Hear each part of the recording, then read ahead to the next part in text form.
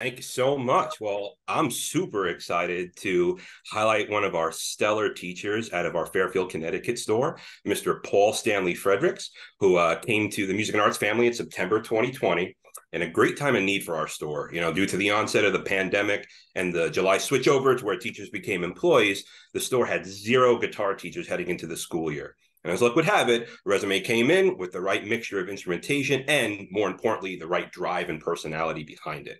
It's turned out to be the best medicine all around. Not only did Paul bring a sense of energy and drive into the store's lesson program, but we also saw a teacher who fully embraced our lesson program's possibilities for an instructor. So Paul takes incredible pride and took incredible pride and responsibility in his studio and quickly took off the races. He grew his reputation and studio size to 4 to 5 days of consistent lesson growth and retention. And now he's averaging well above that 50 student mark. Paul is super goal oriented and told his manager and me, that he really wanted to be a full-time teacher once his studio built up to that level. And after being given the parameters of what that would entail, he took the whole initiative to understand how the program works and what level of ownership he can have over maintaining and growing his students.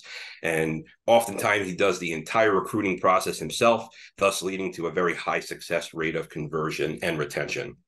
At the beginning of 23, he got that full-time status, and he keeps looking forward as he continues to push past any boundaries there could be.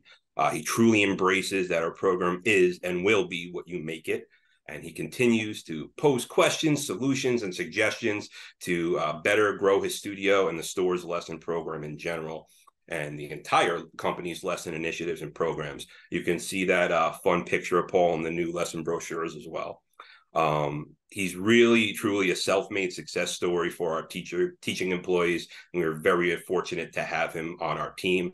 And yes, if you're all thinking it, there is a connection to Kiss's Paul Stanley. Paul's dad worked for Kiss back in the day, so he is named after one of his idols. So thank you, Paul, for all you do. And I'll pass it on to the next presenter.